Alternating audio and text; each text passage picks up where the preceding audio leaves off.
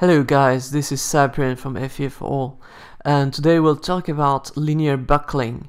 So I'll show you how to do that in a very simple manner with the most simple of all the example, a beam which is pinned on both ends. So let's start by creating the beam. So for that, let's create an edge which will be exactly at the right dimension. So I'm selecting the 0, 0, and then it will be a beam of 3000 millimeter, like that. So now the edge has been created. You can see it here. So I can hide the grid and only leave the local axis. And the second thing is to add the materials and the properties. So I already have some material, the alloy steel, and you can see the properties here. It has elastic modulus of 210,000. I'm in millimeter unit here, so you have the unit in this corner of the window. And now what I'll have to do is to assign a section to this beam. So I'll assign an I section that I'll just create, and I will use a bar type of element here. So let's create a section and let's make it an I section. So the dimensions are like that: 100, 50, 50, 4.5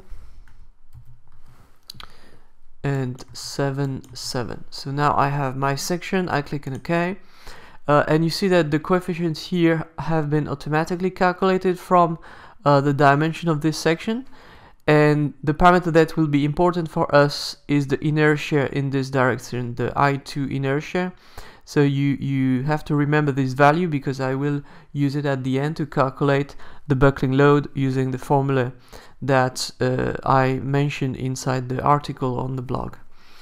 So let's click on OK. That's done.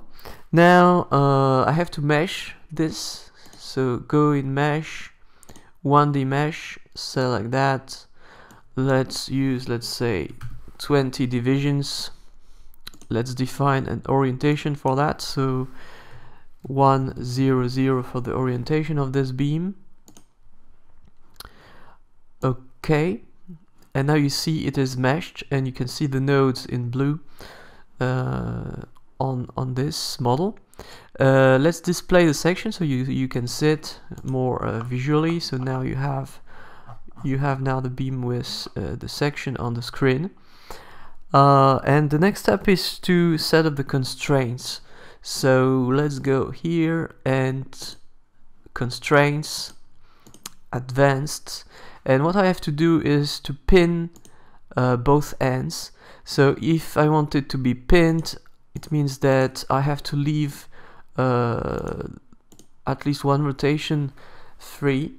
So I will leave this one free, apply, and I have to do the same on the other end, but I will apply a load on TZ direction. So I unchecked the TZ, and this degree of freedom will be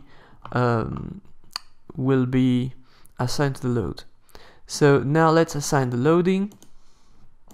So simple force in Z direction, and I will define it as -1. So why I am doing that? I'm doing that because the final buckling load that I will obtain in the results will be equal to the eigenvalue multiplied by the value of this load. So if I put 1 as the value of this load, the eigenvalue will basically equal directly to the buckling load. So that's much more convenient for me because you will have directly the value of the buckling load. So click on OK. Now the only step left to do is to create a linear buckling analysis. I got it, and just start to solve that. Okay. Let's wait that it computes that. Should be quick. Okay, done. Now let's display the results. So you have here different type of results. You have the eigenvalues results in the table. You have the total translation. So let's visualize first. If I was doing linear static, I would get something like that.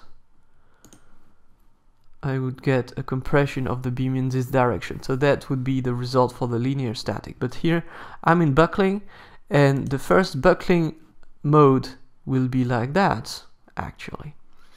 And if you expand, you see here the value of the first buckling load. So it's equal to 33,752. So is it the same than the theoretical value using the formula? Well, let's calculate and see if it is. So let's bring up the calculator. Okay, so I said that it was equal to pi square, so let's just use 3.14 for the value of pi. So it's a Ross approximation, you have to be aware of that. So this is the elastic modulus multiplied by the inertia. So it's here that we have to remember the value that that was displayed in the property.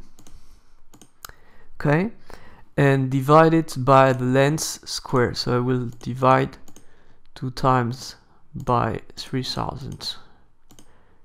Okay, and this is the theoretical value of the buckling load. Well, approximate, because you know I did some approximation on pi, and you see that it corresponds to the first let's say buckling mode.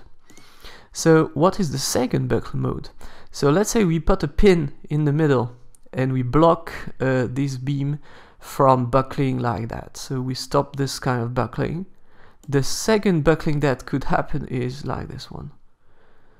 So if the first buckling is not possible, it will buckle like that, as you can see. And this will be the second buckling mode. Let's take a look at other buckling modes. You see that